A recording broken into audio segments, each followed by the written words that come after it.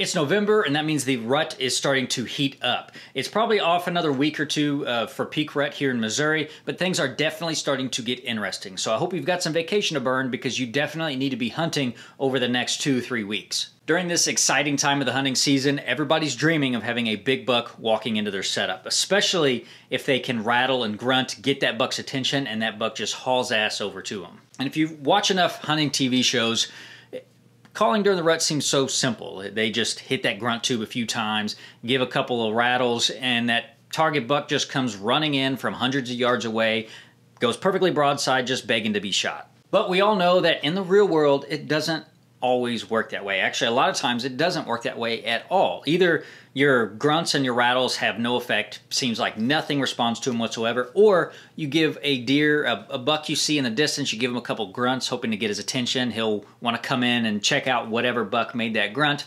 Instead, it scares him off. Maybe he runs away or just seems indifferent to it altogether. Now, grunting and rattling during the rut can be a very effective strategy if you do it correctly and under the right circumstances. You just have to pay attention to some very subtle signs. So in this video, we're gonna go over 3 deer calling tips for you to use during the rut, so maybe you can get that buck's attention, get him to change his course, get a little closer to you, or maybe even call in a buck that was not gonna come into your area already. But before we go over these rut calling tips, do me a favor, and if this is your first time on my channel, hit that subscribe button. Make sure you click that bell icon so you can be notified every time I upload a video. And the first tip to calling during the rut, it is definitely okay to not use any calls at all. I know it's kind of dumb to have a don't call tip in a video about calling tips during the rut, but it does need to be said. Just because you see it on TV or you see it in YouTube videos, that doesn't mean that you can use it or that you even should use it. This is especially true if you hunt in high pressure areas where it seems like everybody's got 4 or 5 different calls that they blow on every 5 minutes, just praying something responds to them. Every time you use a call, you run the risk of scaring off deer and getting busted.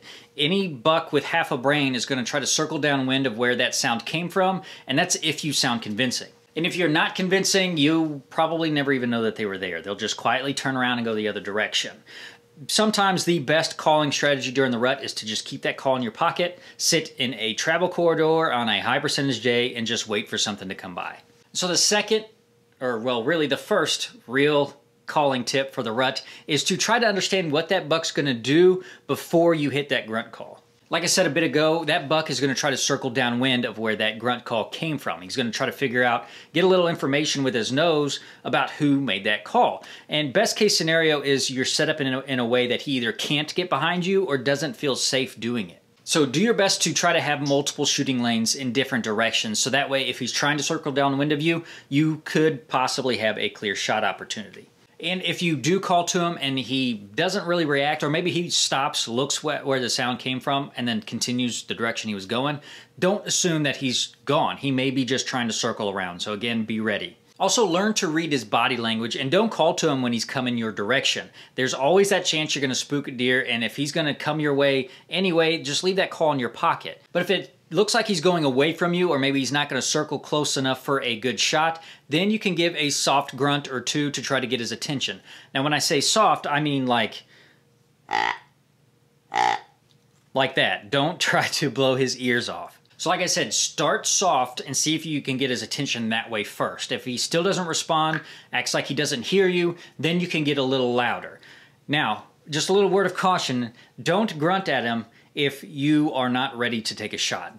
It would be terrible to get his attention, get him to come toward you, because he's probably going to turn and come exactly where he heard that sound if he's going to come into that call.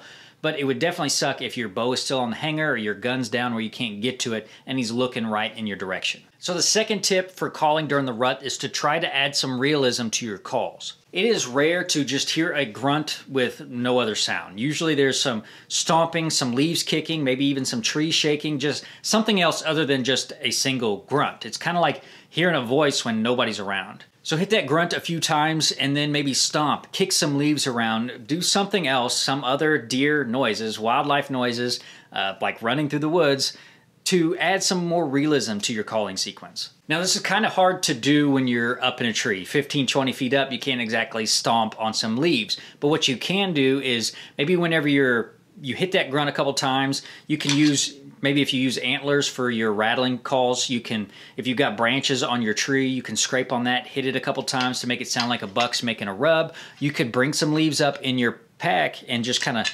scrunch them up a little bit, like that deer is walking around kicking some around. You could even tie a rope to a sapling or something on the ground to make a little bit more noise. Again, so a buck's response is probably going to be to try to get downwind of wherever that sound's coming from, so make sure you're prepared for that, or maybe don't use those calls unless you're in an area where that buck can't go around you. And the third tip for calling during the rut is make sure you're using the estrus bleat correctly. I'm sure that most of us have this little estrus bleat can thing in our pack, and most of us use it like this. So you turn it over, you cover the hole, turn it back, and it sounds like that long, slow bleat. I'm pretty sure that's how the package says to do it. However, also on that print of the package that I'm sure nobody reads is that bleat should be 1 to 2 seconds long. So instead of sounding like this, which I'm sure you're getting very tired of hearing that noise, it should sound more like this.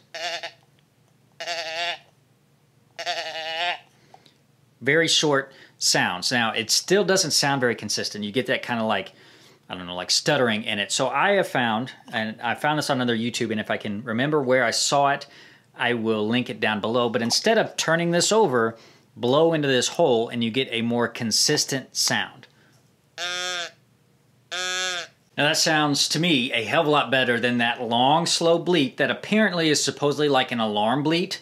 I'll have to do some research on it to verify that that's what that sound actually is, but it sounds better than that, and it definitely sounds better than those short, like stuttery sounds that I was getting when I was trying to just do little short. Oh, that actually doesn't sound that bad. Oh, but there it goes. So, but you get the idea. Blow into it and you get a more consistent sound. So that was 3 tips plus a little word of caution to calling during the rut. If you have any more rut calling tips you'd like to share, make sure you leave those down in the comments below. Hit that like button if you like this video, share it if you found it helpful, and make sure that you are subscribed so you can stay informed.